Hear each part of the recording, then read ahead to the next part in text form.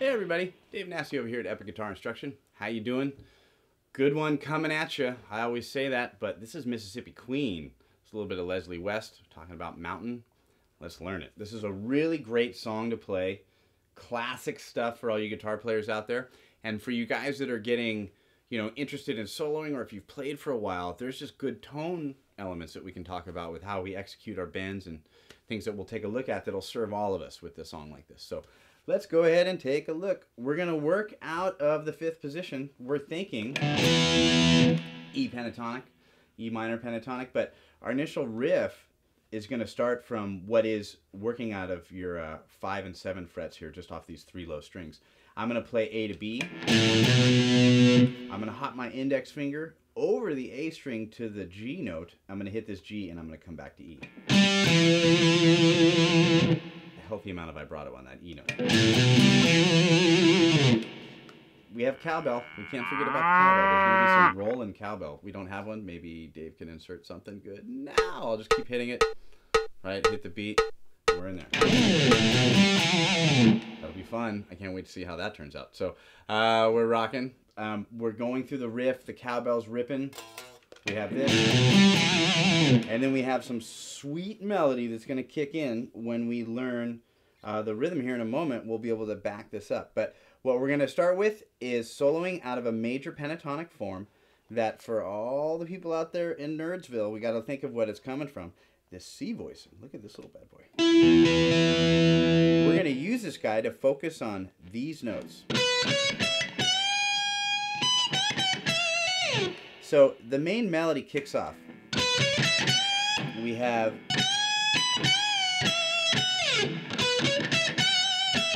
that's the first little lick. So I'm going to be very specific. And I'm going to go.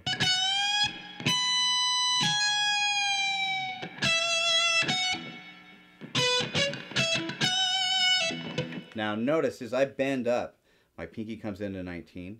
I'm going to let that fall. Now I don't want to bend it too high.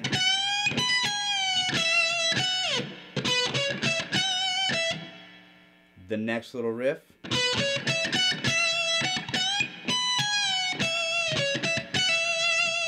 So I'm walking straight up.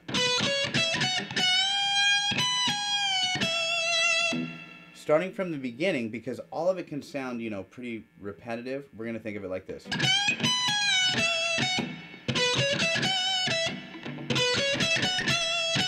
Right?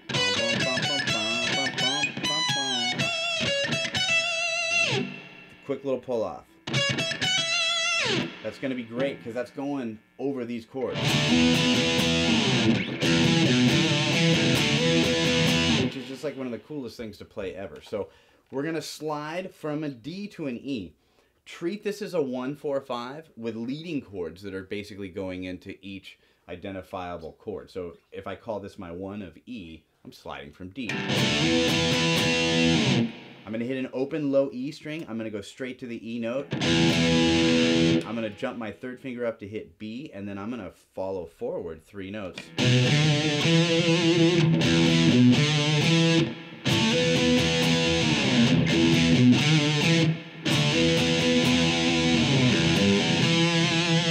little pull off there from the G to an open string, landing on that E.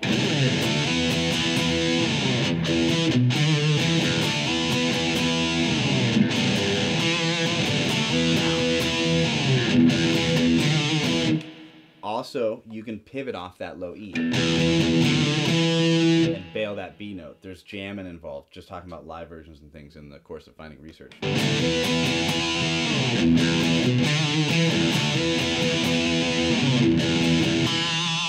As long as you're getting back to the E and resolving, you're all good. We're going to go to the 4 chord now, sliding in from the G. That one brought over Miles there for a second. Miles, what are you going to think? Miles likes mountain. Yay, Miles. Big Leslie West fan. You're a Leslie West fan. Me too. Pretty good stuff. Yeah, rocking. Humbuckers. You like his hair. Miles is a fan of Leslie West's vibe, I think. So as we go into the 4 chord, what we're going to do is we're going to treat it the same. We're going to say that we're sliding in from the G. Executing it much in the same fashion. Everybody goes down 1 string. If I want to do the version where I bring up my 3rd finger.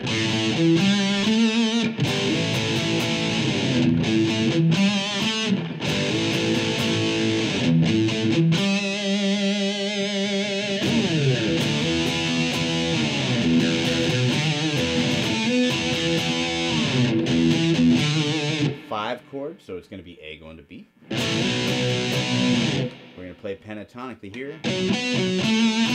Notice because I have no more open strings available to me at this point, so I'm going to have to flatten my 3rd finger. Going back to the A. And then we're going to stab an E. That's going to get us out of it before we have that sweet cowbell. And of course our tagline of Mississippi Queen. If I could sing it, man, it'd be awesome. But I can't. So I'm not going to do that to you. That'd be horrible. Breaking in, though, we have the sweet melody. I'm going to switch to my front pickup. Let's talk about the beauty of that for a minute.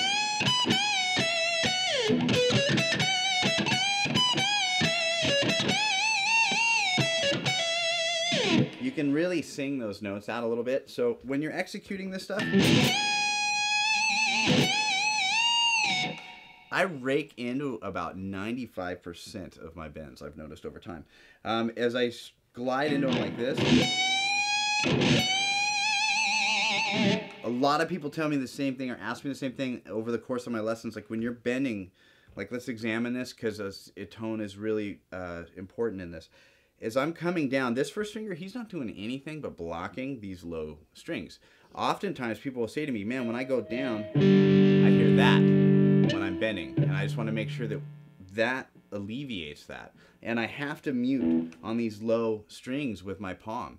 So as I go into it, I can, you know, exaggerate, over-exaggerate, whatever, but it's the fact that the tone is going to happen.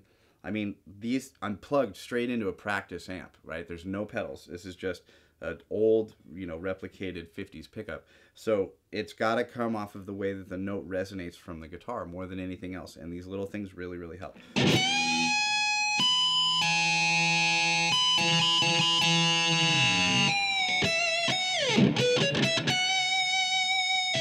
Make sure you let things sing a bit before you pull off of them.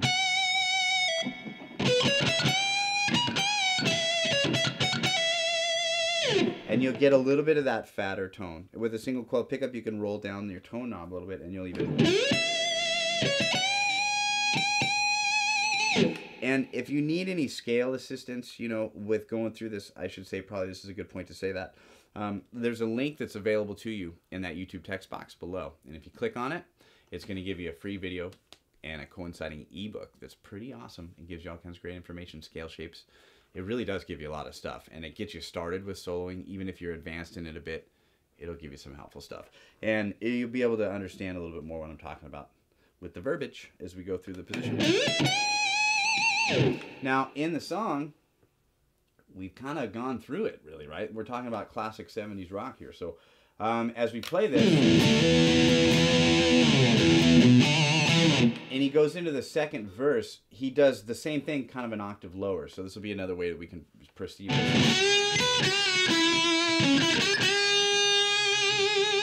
It's tougher to bend here, you know.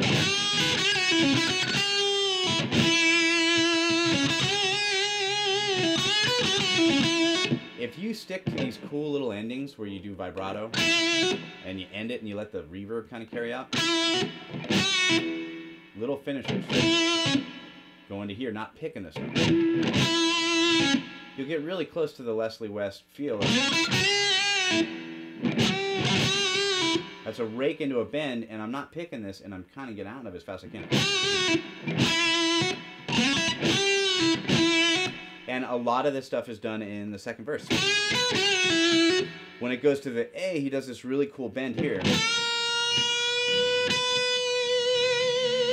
And over the A, you know,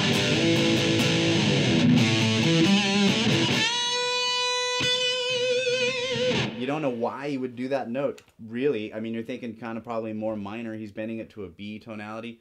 Theoretically, you can get all crazy out there and say he's, you know, bending it to the 9 or something like that. And even over the turnaround of going to the B, he's still going to play in this shape,